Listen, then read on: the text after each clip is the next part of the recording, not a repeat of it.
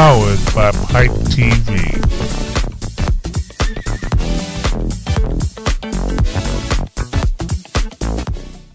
Welcome to Beauty Behold Beauty Transitions, powered by Pipe TV, where we discuss everything beauty.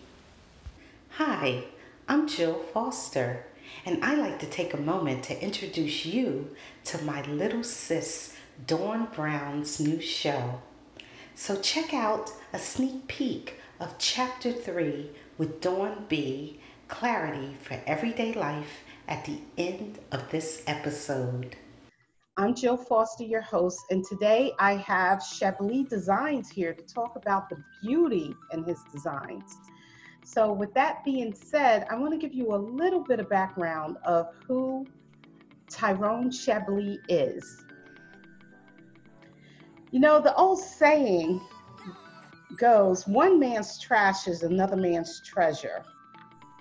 Might certainly apply to designer Tyrone Chablis. While growing up in his hometown of Newark, New Jersey, Chablis discovered an old discarded sewing machine, and it changed his life. What followed was a path of learning, hard work, and innovation. Initially having taught himself, Tyrone furthered his education at Arts High School in Newark, New Jersey, and Traffigen School of Fashion in New York City. He is credited as one of the architects of the still thriving New Jersey fashion show production scene, a major influence on the local fashion culture for more than 30 years. Chablis has been a fixture of the tri-state area fashion scene. He plays many roles, from commentator to show producer to master tailor, to his most prominent and passionate pursuit, designing and making fabulous clothes. His distinctive style is sultry, campy, daring, and edgy. One thing is for certain: when you wear Chablis Designs, you feel the freedom of your own personal style and fashion choice. And in case you didn't realize it by now, you don't just drink Chablis, you wear it. So welcome. Thank you, Jill. How are you? I'm good. Welcome. I'm glad to have you here on the platform finally. I want to get going with some questions, because while you have an extensive background in fashion, over 30 years as the intro advised. So I want to get into some of what you've done in those 30 years. So I know that you got started by finding an old sewing machine. How old were you when that occurred? What was your age? You know, I was in junior high school when that first happened. And actually, I just recently found another sewing machine that I showed and shared with everybody on my, my Instagram and Facebook post. And I was speaking to one of my good friends, Linda Street, about how long it's been. And it's actually now been over 40 years, Jill. So what's ironic is I just found another machine, a classic Mercedes-Benz, a German-made machine.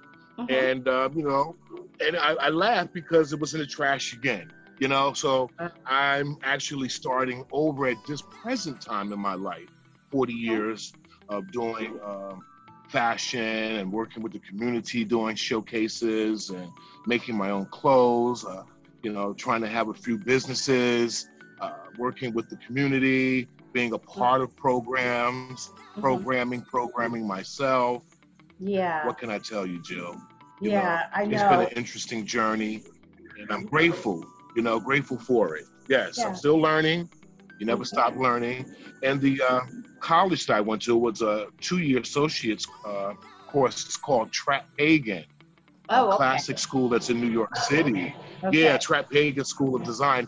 They're no longer there, but that was a historic school for designers. And some of the greats went there. Yeah, it was a good school. Okay, well, thanks for correcting my pronunciation, because I wasn't sure and I did the best I could. But I appreciate that. You did.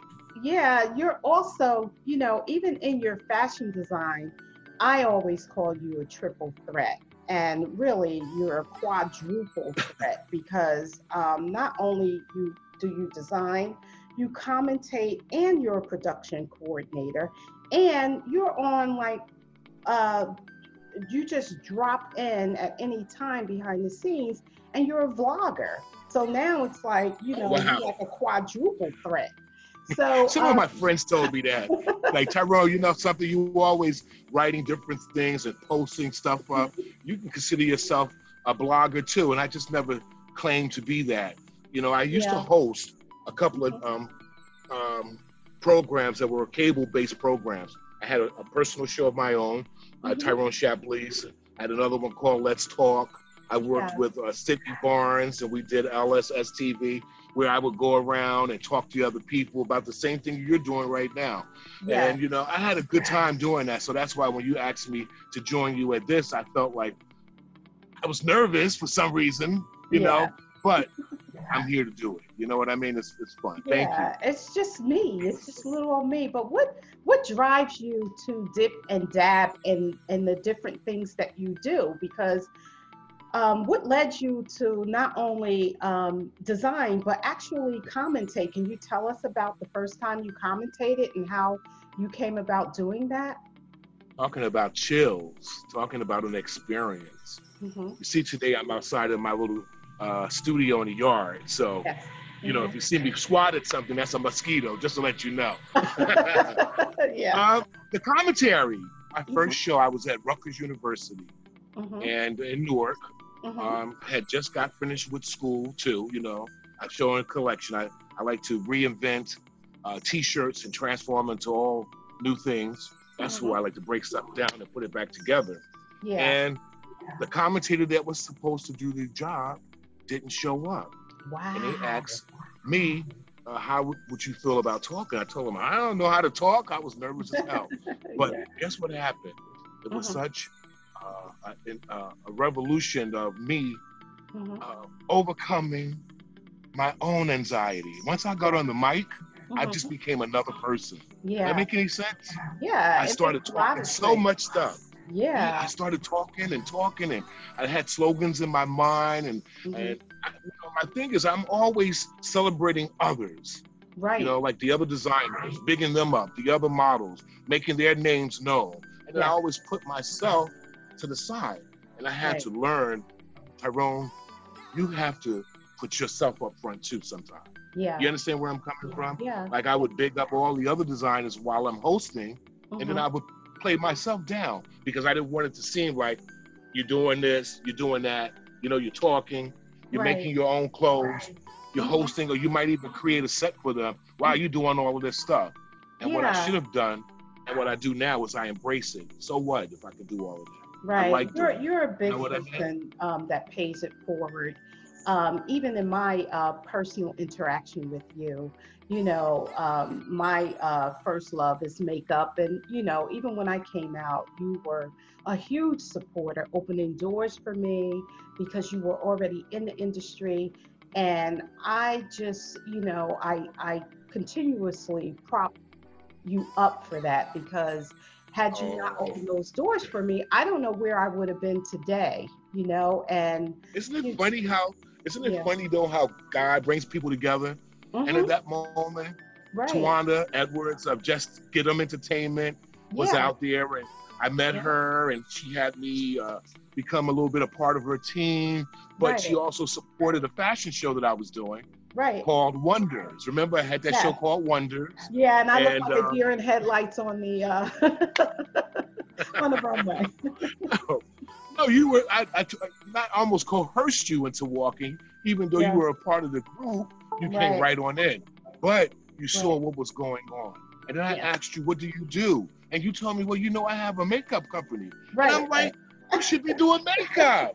You know I what I'm saying? know. We should I be doing know. what we love. You We should be know, you doing what we know, love. it's kind of like what you said about the commentating. You kind of just stay in the background, and that's where I was. I was into makeup, Hmm. but I was still a little passive with it. Like Yes. really, I was passive in embracing. the gift that I had, and you were the person that gave me that little nudge or that push. So I thank you to this day for that. But let's You get know back what's to so funny? you. I want to. Oh, I'm sorry. Did you want to say one more No, thing? it's okay because the platform at that particular time was wide open for everyone to express themselves, And I was just trying to get you to see that you didn't have to do what you were doing. You could have been Right. doing everything you wanted to do. That's what I'm Right. sharing with you. So Yeah. I'm glad you're following up because you're doing so many things. Look at what you're doing. It's Yeah. amazing, all of the things you're doing. You feel me? God Yeah. bless. So, so again, getting back to you, I know that you have traveled through the Caribbean and all throughout Europe, and I just want you to be able to give a little taste of how that kind of influenced what you do today. Like, how was that experience for you? Well, earlier, now that Black Lives Matter is going on and a lot of other doors are opening a little bit more, it seemed like because of certain situations of change. Back Mhm. then, we all had to work twice as hard at Yeah. stuff that we wanted to do. And being a part of Fashion Week in Paris or Fashion Week in Milan or overseas was, somebody that you've known, and the big money that came along with some of those programs. When I was in school, I had got an opportunity to travel with a friend, Kadar Wilson, who used to be in St. Croix, who lived in St. Croix, and actually he worked doing that. What was that show back in the day? Dang. Oh, I really want to share it with you. But it was a comedy show, not a comedy show, it was a variety show. And they had a model on there who she was just winning. And that's what he would do. He would be involved in programs like that. And that's what afforded me to go and Right. travel with them and show my clothes. And it was great because I had someone who was trying to help me get where Right. I needed to be. You know what I'm saying, in the industry, and it's just different roles that you just have to take. And sometimes we landed the right one, and sometimes we have to go to the next one. But Yeah. that's just a part of the journey. You know what I mean? Yeah, I It can was good. understand that. That It had was to be good. like a wonderful experience. Some of your inspirations, legendary inspirations, are Patrick Kelly, Alexander McQueen, and Edith My Head. boys. And Yes. so you don't have to break down each and every one of them, but which one can you like share some of their techniques that really, really stands out as in influencing what you do? Which one of them? Both of them are great. Okay. Patrick Kelly. God, Mhm. God rest both of them. God bless and rest their souls. They're no Mhm. longer here. Like Karl Lagerfeld. These Mhm. guys are creative. Karl Lagerfeld ran so many different houses with his fashion lines and Mhm. all those jobs he held. But he did it. Chanel, he did it. You Yeah. know, Alexander McQueen, I'm just amazed at how he can just take nothing and Mhm. make it something. You Mhm. understand? Mhm. Um, being the artist that he was, he reminds me a lot of myself, Mhm. where he doesn't like to be always up front, but he lived the edge. His fashion spoke volumes when you saw them. A lot of people don't always like what I consider them an artist do their fashion, but you know Yeah. what? He left an impression on me that I will ever never forget. I just spoke of him the other day, Yeah. uh, Yeah. talking out loud, telling him how much I wish he was here. Right. Because these people, they inspire you. Patrick Yeah. Kelly, Black Art, the first Black designer to go to Paris to show a Right. collection. One of them, Right. Black designers who, the big buttons on clothes, the statement maker pieces.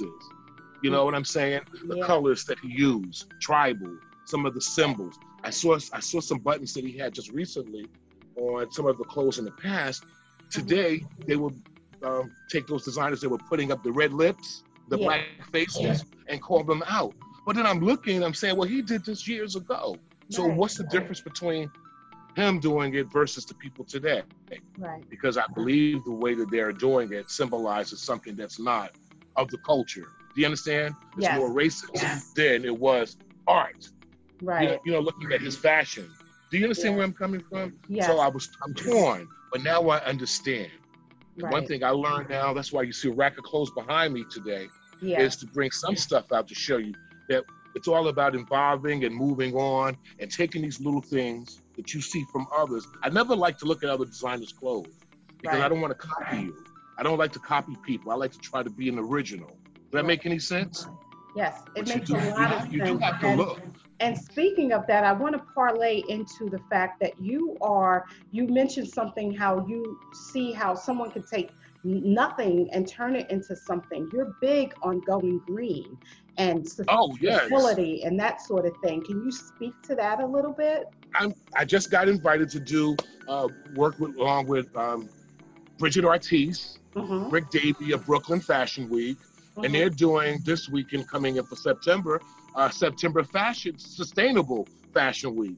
Wow. So it's the same stuff. And when I took her to clothes, she was blown away. You know, how I take things. Let me show you. Yeah. Apart. Bring it on take things apart, right? And that's gorgeous. Transform them into something else. A brand new total look, sustainable, the same thing. T-shirts mixed with colors, rouging on the side. You see that? Yes, that is gorgeous. All the kind of stuff.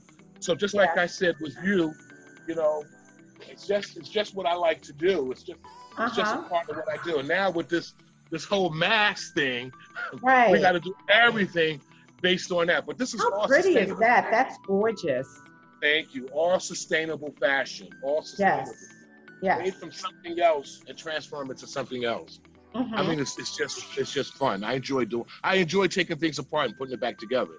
Trust me. Yeah. You hit on this already about how you're always cultivating other folks in the industry. You have the best heart ever. You really, really Thank you, Jill. And I just want to big up you for a moment because I wrote a book, and I want the viewing audience to know that this book was published just about, I guess, a little under 2 years now, or maybe just about 2 years. Time is flying. Yes. And I had to big up Tyrone in this book because, as I shared with you guys, he was someone who really nudged me.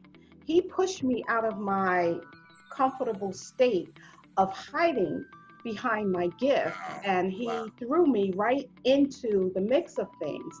And sometimes it just takes a person like that, you know, in everybody's life to be able to do that. So I want to take just a moment and read the dedication because, you know, and express to all of you who are viewing this that I might start crying, Jill. You have to, you know, thank those who have, you know, stepped out on faith because of you and your gift. Thank you. So when this book came out, he was the first thank you of someone that I interacted with in the industry. And I wrote, I thank the man that God placed in my life at the right time. When I was just kicking off my makeup career, it was you, Tyrone Chablis, who made it your own personal job to open doors for me. I often wonder where I'd be without your support of me early on, and I sincerely thank you. You are not only a wonderful triple threat, we already explained he's a quadruple threat, in the fashion industry as a designer, commentator, production coordinator, and a vlogger. I want you to know that you are a triple or a quadruple threat in my heart as my wonderful friend.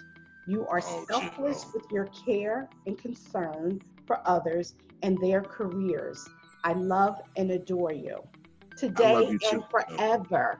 I love you too, Jill. Yeah, I just think that what you did for me back then was fabulous. You're going to make me cry. I'm already teary-eyed and my eyes are red already. And if you see something drop, don't say nothing. You know what? We have to pay it forward, though. We have to pay what we do forward. And we must help others. And what you're doing right now, you paid it back.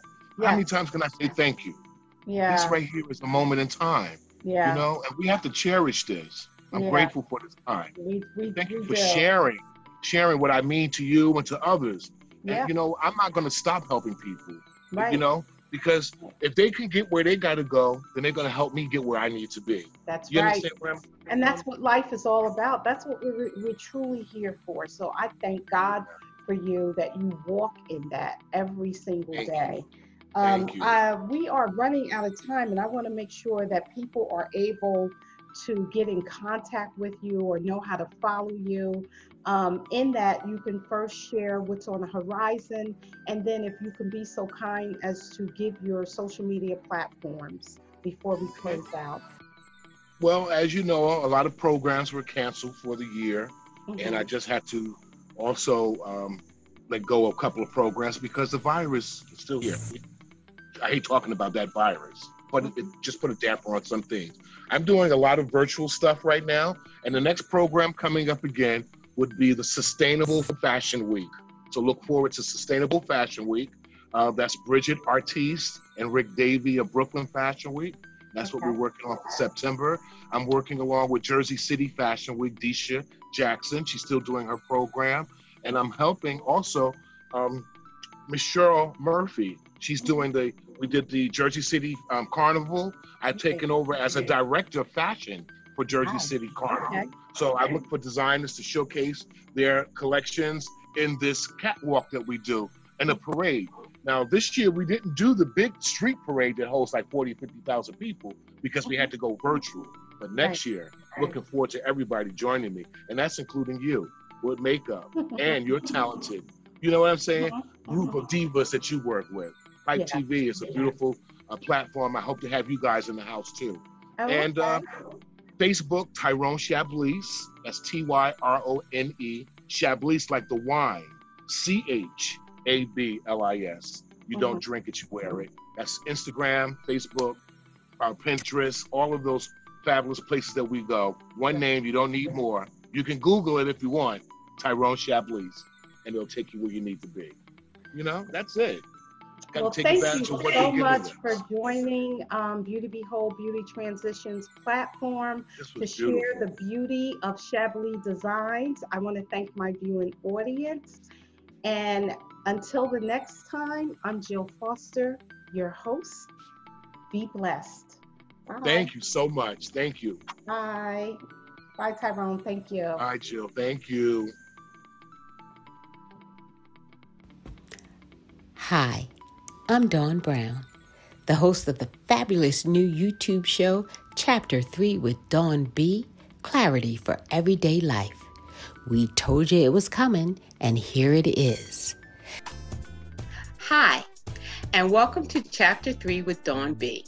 I'm your host, Dawn Brown, and I'd also like to welcome you to a special Big Sis toast to me.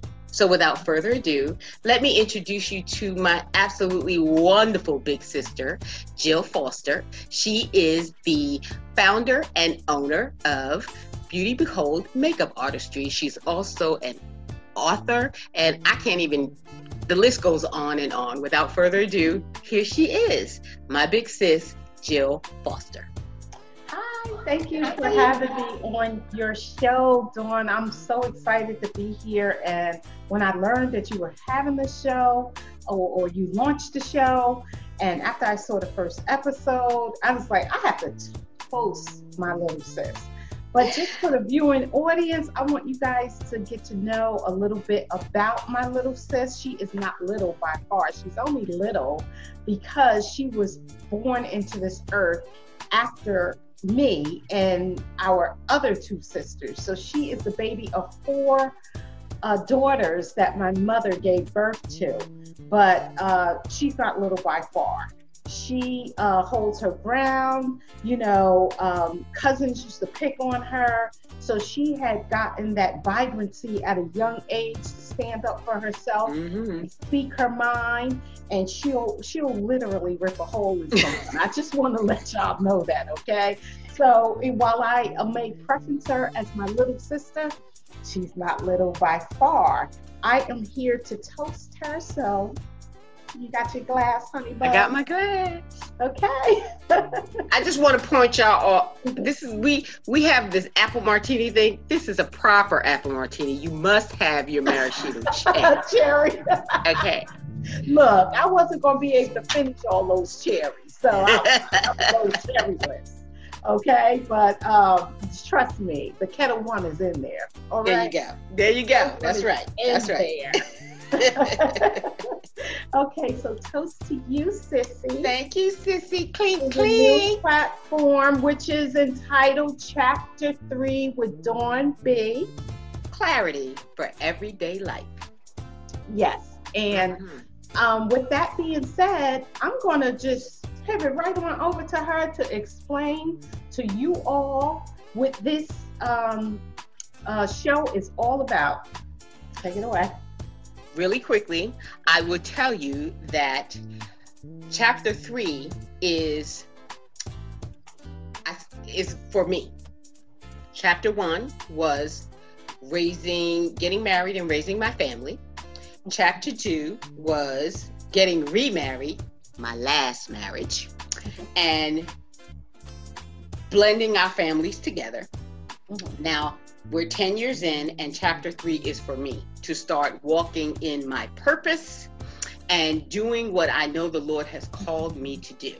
So I decided to start chapter 3 with Dawn B, Clarity for Everyday Life, just to give Christian women age 40 and above a safe space to come and talk about the everyday things that they go through in life. Right. Many times we think that we have to be a certain way as women of God. We have to make everything just so. We have to be we have to say everything just so. We have to be so poised and proper. But we know that that's not always the case, because we live in the real world where our men are being shot down and hunted in the street, where we fear for our children going into the street every day, worrying about whether they're going home. We're in the age of COVID. We have all of this, jobs are being lost, stress, we're worried about whether our voting rights are going to be respected. So I don't know about you, but those are the types of things, I'm not warm and fuzzy when I think about those things.